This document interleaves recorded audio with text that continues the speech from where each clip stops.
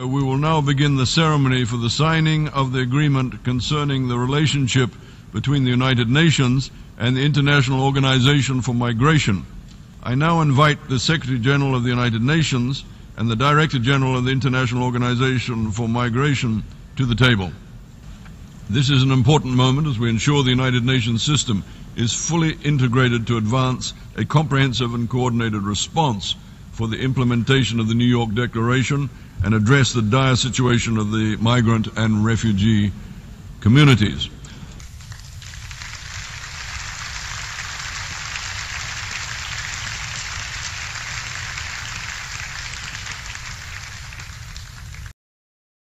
I now give the floor to Mr. William Lacey Swing, the Director General of the International Organization for Migration.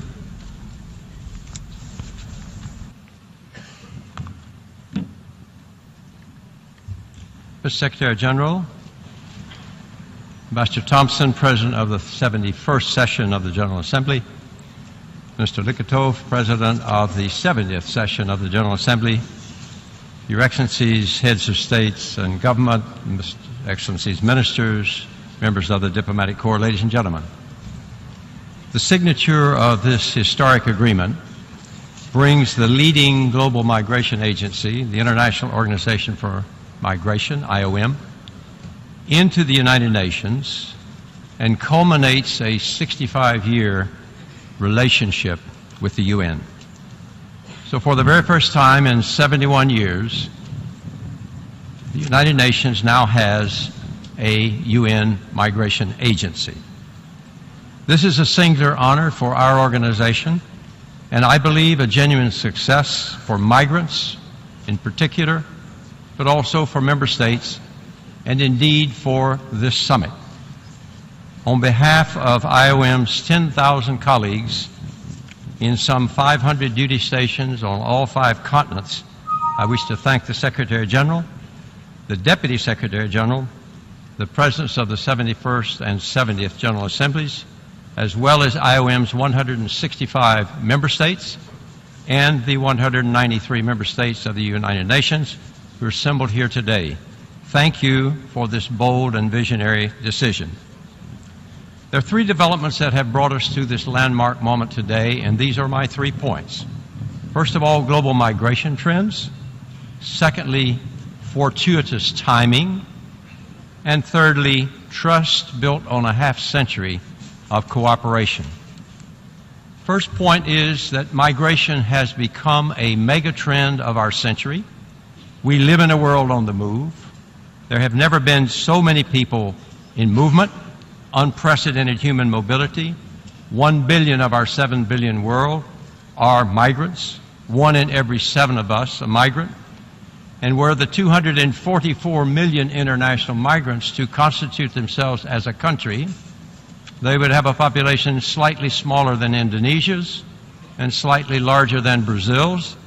They would have a gross domestic product roughly that of a small to medium-sized European country and far exceed all foreign aid.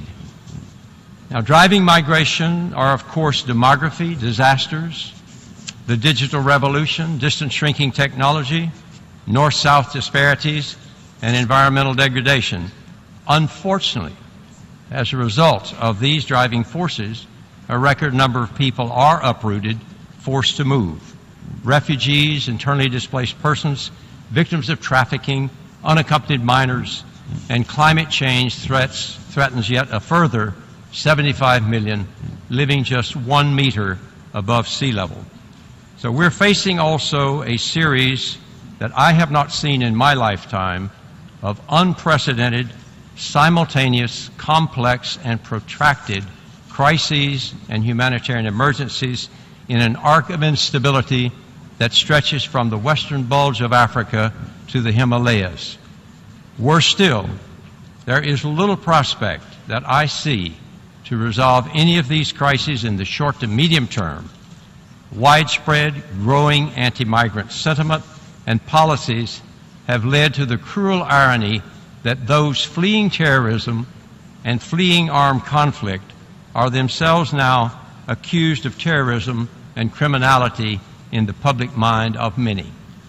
Besides the challenges of disasters, we face the demographic challenge of a global north in demographic deficit and a global south with a turgid rate of job creation facing demographic surplus.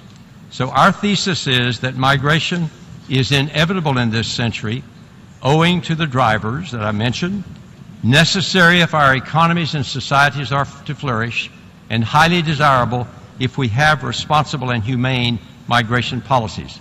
To do this, we have to change the toxic public narrative now on migration and learn to manage inexorably growing ethnic, cultural, social, and religious diversity.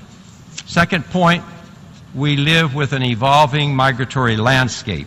The timing for such an agreement today proved to be fortuitous. Global concerns, especially in Europe, led to a series of major agreements in 2015, a watershed year.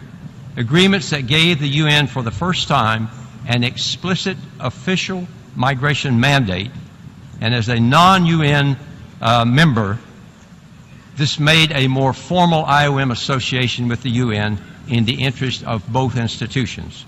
These agreements, of course, are the Sendai DRR framework, the SDGs of September, and the Paris Climate Change Declaration of December. Migration also had a prominent place on the agenda of the World Humanitarian Summit. We're gathered here today at an historic summit, the first ever to assemble heads of state from around the world to address the questions of refugees and migrants. I'm very grateful to the co-facilitators and others who took part in this important New York Declaration. Timing, therefore, became a critical element in the decision of our IOM member states to seek formal association with the UN. Let me just say, thirdly and final point, we are actually formalizing an old relationship. Many people long thought that IOM was already in the UN. We've done everything together. We cooperate with all agencies, and we've built up a level of trust that made the negotiations fairly straightforward. We were born, after all, together with our traditional partner, UNHCR, in 1951 to bring Europeans ravaged by the Second World War to safe shores and new lives.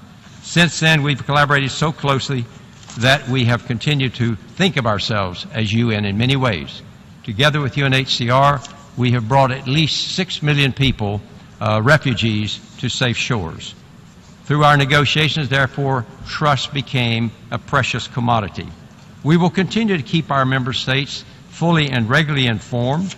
We will continue to insist on being cost-effective with our business model, where 97% of our 10,000 people are overseas, and where out of a budget of $1.5 billion, we will use less than $50 million to run the organization. We will also continue to offer quick delivery, the same sort of openness that allowed us to come to consensus on this agreement. Let me just conclude by saying that these three elements made the agreement possible: global trends, decade-long trust, and fortuitous timing. The positive nature of the agreement underscores that migration is not so much an issue to be resolved or a problem to be solved. It is a human reality that together we all have to manage, and to do that, we have to be both responsible and humane. This can be a defining moment for human mobility, beginning with this summit. Thank you.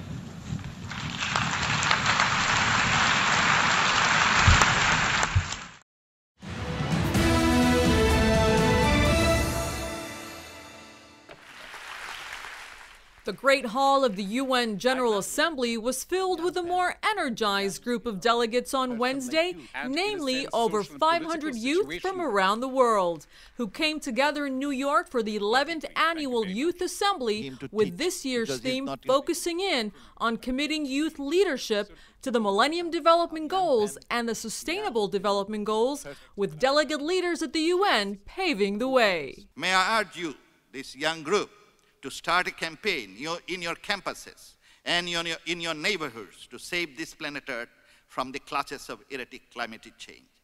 If unarmed people are killed, we term it genocide. If innocent people are uprooted from their homes and get killed, we will call it ecocide. We're looking to have you as servant leaders, leaders who, despite walking in front, will acknowledge those behind them.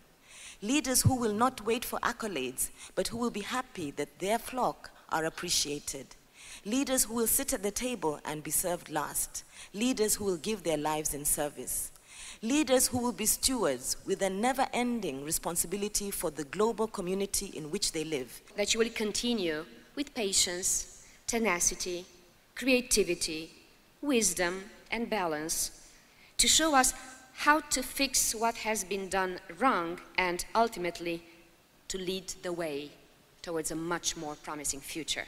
And we'll be there for you and with you all along the way. Day one also kicked off with an expert-level Rio +20 panel on issues at the heart of the UN's development agenda. Water connects everything that we know.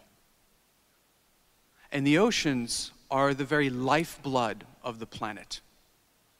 We depend on it for drinking. We depend on it, of course, for transportation, for health, for food, for weather. All life that we've ever known depends on water. There's 2 billion people out there today who don't have access to clean water, clean energy, food, sustainable food, health, or education. Just applying your passions, whether it's music, art, in any aspect, into these areas of, again, it's water, food, energy, shelter, health, and education. That's what we need. From ideas on how youth can help in ending poverty to what job sectors will be pivotal in the future. 3.5 million people followed Rio +20 online. The majority of followers were under the age of 30. Recently, I've been using Facebook to promote the country of Rwanda for membership on the UN Security Council. I actually met with a diplomat from Rwanda here in New York City back in June, and I discussed this, and I now have a Facebook page and group. And I can honestly say that for us as young people, it is very, very easy to get involved. It is truly honorable to be dedicated to a cause that you truly believe in. Experts underlined that lifting the poor out of poverty is about creating jobs and underscored the importance of education at the heart of the process. One of my passions is being part of a multicultural city, all right? Part of the plurality of New York is what makes it so special, seeing all the different points of view come together from a lot of different types of people. And being the largest city in the country and also so close to the UN, there's such a huge bridge of cultures that the differences allow all the separate and unique ideas to come together and form the best plan for policy in the United Nations. We're doing something in Hurghada on the Red Sea. And we're hoping that we will have maybe 1,000 youth coming from all over the world and to come and be with them and encourage them and see what they can do to help them, because it's a new phase in the Egyptian country and government. Recently, I've been buying like reusable bags and reusable water bottles and stuff like that just to make it more appealing. You know, it doesn't have to be a sacrifice that you're making. It should be really an update of what you're doing with your daily life. Experts noted that the biggest challenge in meeting the MDGs and working toward the SDGs is indifference, calling on the youth to find their individual passions and to spread the word to become a collective force to help change the world. Because the worst thing you can do is nothing, experts told the youth. The power of youth, I think others have said it, it really lies in courage. And being courageous not just to be innovative, but to be outrageously creative. You've got young minds, and you can think of things that we've not thought of before. The 11th Annual Youth Assembly will run through Friday. United Nations, South News, United Nations.